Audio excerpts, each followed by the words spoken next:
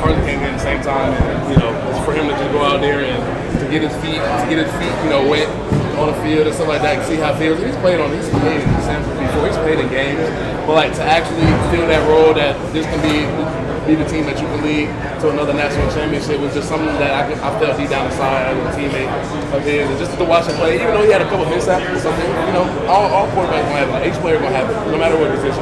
But just to see him go out there and still perform I would say at a high level with just minimal mistakes, it was great to watch him, Gunner, and Brock go out there. Oops, sorry, my bad. Him, Gunner, and Brock go out there and just perform and just kind of get a couple of stats on the board. We're definitely gonna go watch that in film. It's gonna be fun.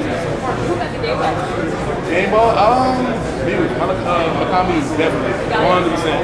Because I didn't see nobody give out the ball, but if anybody would get the ball, it would have been Muse. He's just a great performer. He's gonna eat off the floor every time we need him to. He's gonna go out there and perform at the highest level. And I can do that here. I know you're not always out there on third down, but what makes you all so dangerous in third down? I think they started out 0 for 9 on third. That's easy. Fresh bodies. That's what makes us dangerous on third down.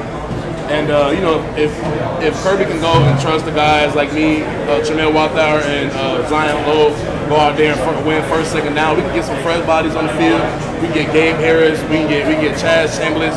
We can get Tyrone Dawkins, guys who are like specialists at rushing the passer. We can get fresh bodies on the field. That's the best thing that can ever happen for our defense. And last year, remember the Tennessee game, we were getting off the field 3 and out, and our third down package was helping us get 3 and outs as well. So just having fresh bodies on the field is something that we love to have on our defensive line wise, just to get guys that, because we having a fresh body on the field, it's easier to just go out there and run fast on 1 or 2 plays, or maybe just 1 play against the offensive line who's been there in the whole game. So getting those guys on and off the field, subbing in guys is something that we like to do.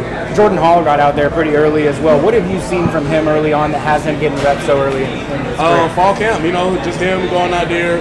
Like it's been practices where Coach Scott has had him play 20-some snaps, 27 snaps per practice, around like 8 snaps per rack, and just him. Just Coach Scott normalizing all those plays in a row as a freshman he is now made it easier for him to put him in games like this because of the improvement that he's seen over fall camp, over the spring, and for him to be in a game like tonight, just going out there and playing, is something normal that we've seen since spring and fall. So to see him go out there and just perform is something that we see all the time, and he did a great job today. Following up on Carson, any quarterback making his first start is going to get the spotlight. When you're following a guy who's just won 2 national championships, what do you think that pressure is like? And do you think he's the kind of guy that I feel like it's 2 things. One is that you got to feel some big shoes. And Stetson Bennett doesn't wear too big of a shoe. He probably wears like a size maybe 8, maybe. But that's 1. And then 2 is just trying to learn your teammates and leading the team. As a quarterback, everyone is always looking for a leader. And obviously last year, everyone was looking at Stetson Bennett, and he took us to the national championship. We're expecting a lot from Carson, but we're not going to pressure him because we're his teammates. We're just going to love him. It doesn't matter if we're going to make mistakes on the field. We're always going to support him in the ways we can. And I feel like tonight was just him getting his feet wet at the beginning of the season. Like I said in the last interview, just him getting his feet wet, getting warmed up, just getting a feel for it. Come out here and play. He had a decent performance, especially for the first game. And I'm pretty sure they're going to look back at what he could have did better and this and that. And I feel like Carson's going to take us all the way. So. Ask about Micah Williams. We're used to him playing a lot on the edge, but he wear it on the inside, even have that sack on the inside. I mean, what can you say of his versatility and ability? Michael is just a baby Trayvon Walker. We had Trayvon on the sideline, and we were talking, and they were just talking to each other, so I walked up to him, interrupted the conversation. I said, big bro to little bro. I'm like, this your little bro right here. Obviously, y'all got the similar body build. And Michael just showed a great impression. Last season, he had around 6 sacks.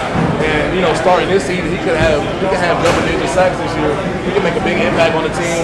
And with just him coming off that little toe surgery, see him going out there and making a sack on the first week, it's just something I like to see. It's like, if I can go out there and play on the field with him and trust him, I just know that he's going to help us, the team, a lot throughout the whole season. I felt like you guys were getting pressure all day today, but you also look at the secondary. Alec Hodge, Tyke, they're flying around the field. Yeah, all of our DB and secondary group, they all had 5+ tackles, single tackles, and they were locking stuff up tonight.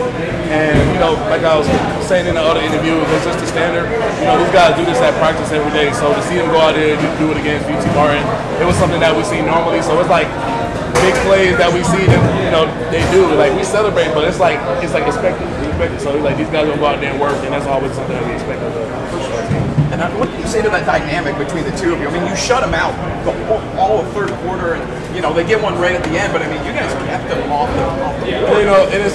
You know, shout outs to them. You know, getting a touchdown. Actually, just shout out to them just staying with us throughout the whole game.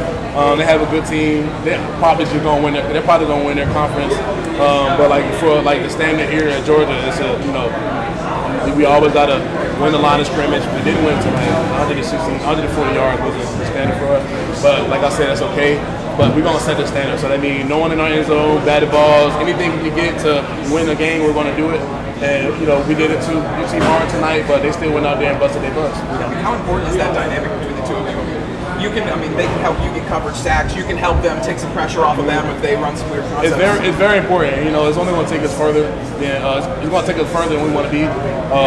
That could be NC Championship playoffs because we're getting pressure up on the QB, making their job easier. They only got covered for like maybe 2 seconds, and if they're covering longer than we can get up to the field, that's helping us out as deep the lineman, the rest of QB. You know, obviously the last 2 games of the season we weren't really good. Last 2 games of the last season we weren't really too good trying to rush the QB. That's something we're going to work on.